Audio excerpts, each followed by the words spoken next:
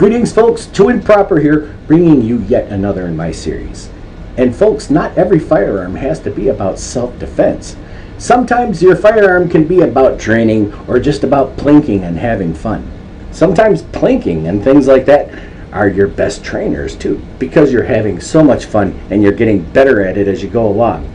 And speaking about plinking and good old American fun like that and classic designs, ladies and gentlemen, I got a look at a Ruger Mark II.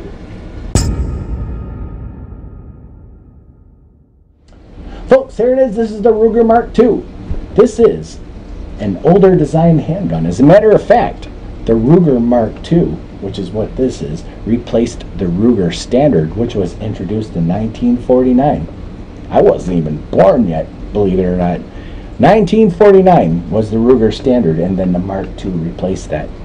And the Ruger Mark II ran from 1982 until 2005, which means the Ruger Standard ran from 1949 until 1982. Now there's a good long run for a handgun right there. A nicely designed, very heavy, sturdy handgun. As a matter of fact, this tops 45 ounces.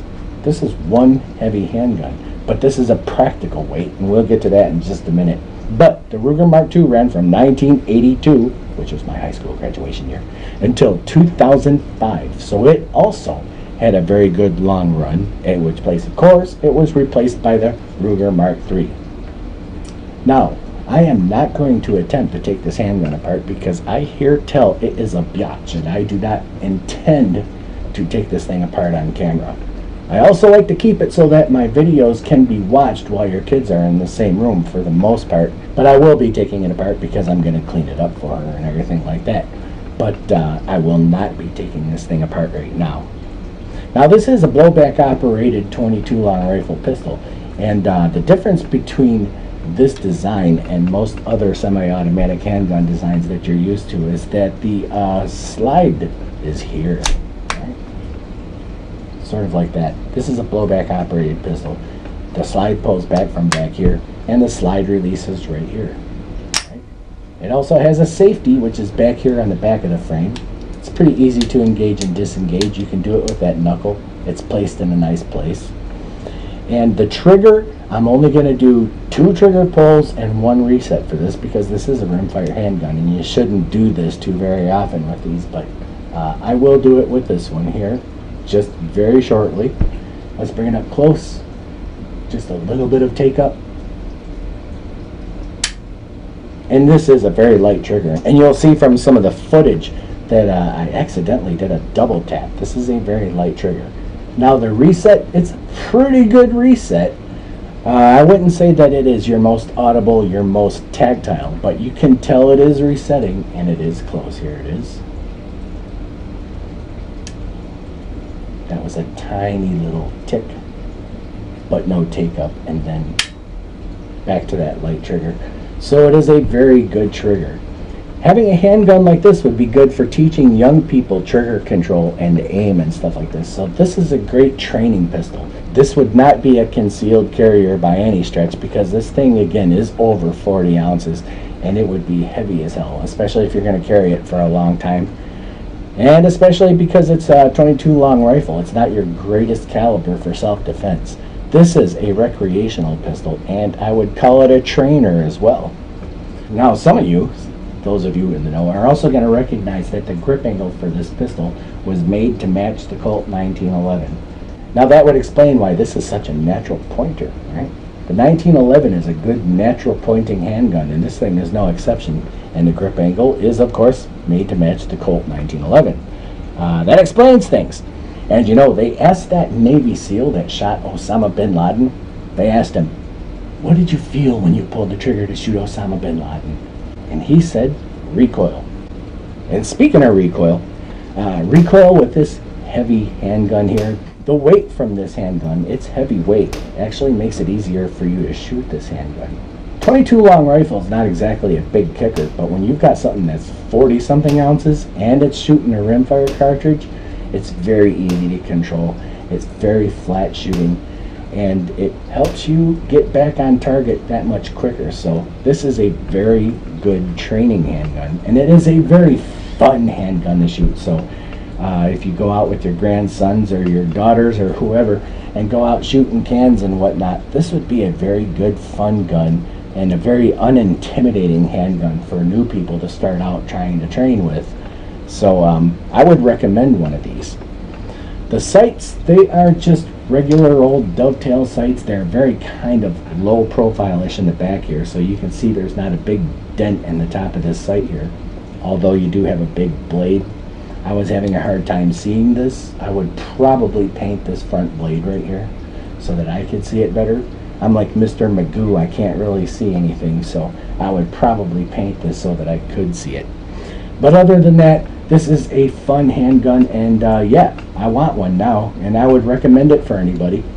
They are known to be solid, and they are known to be accurate, so why wouldn't we? Let's go get one right now. But folks, like I said before, I am going to be pretty soon opening my Patreon and my WordPress segments of the Too Improper Network, and then let the fun begin, because the Patreon segment's going to be the meat and potatoes of my whole network. And then the WordPress blog covers the political segment of the Too Improper Network. So you'll have two segments for your entertainment. One of them will be less cerebral, like the shooting and stuff like that. And the other one will be cerebral with a political view. So WordPress, Too Improper on WordPress is coming in August, as is Patreon. Watch for those and please sign up.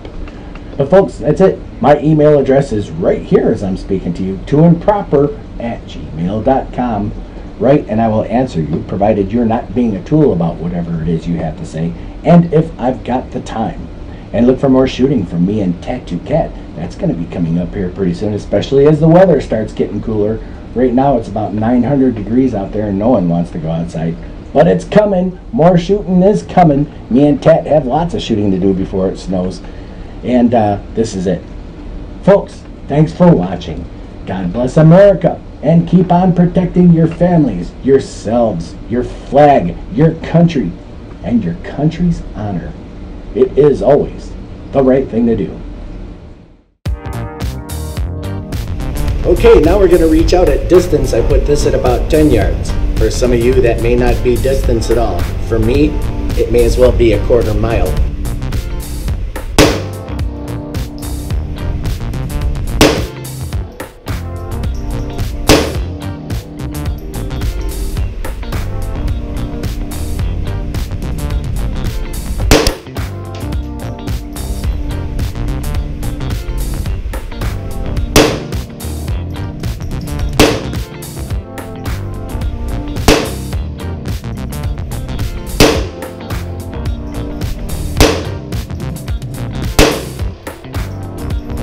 Okay, so here we go. Slow controlled fire at 5 yards.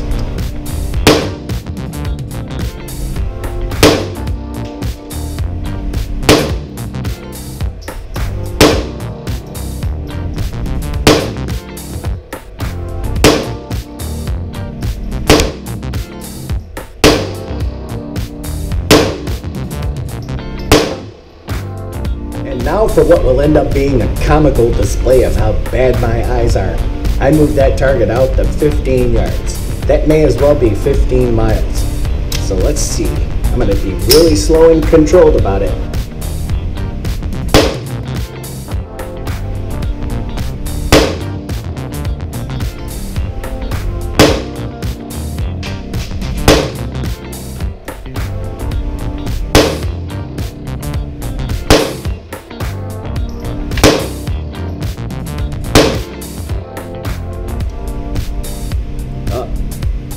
Failed to eject,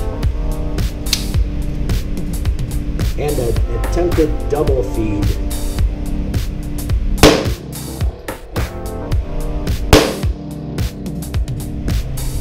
Okay, now we're going to bring it in close for some double taps. We've got Remington hollow points. Let's see how that does.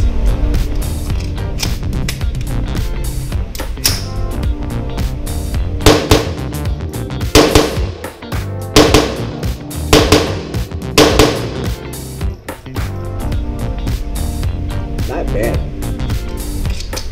The weight of this handgun makes double tapping, but it just makes shooting in general easy. So with the extra weight and the fact that Ruger Mark series pistols are generally known to be tack drivers. Double taps with this, it's not a problem.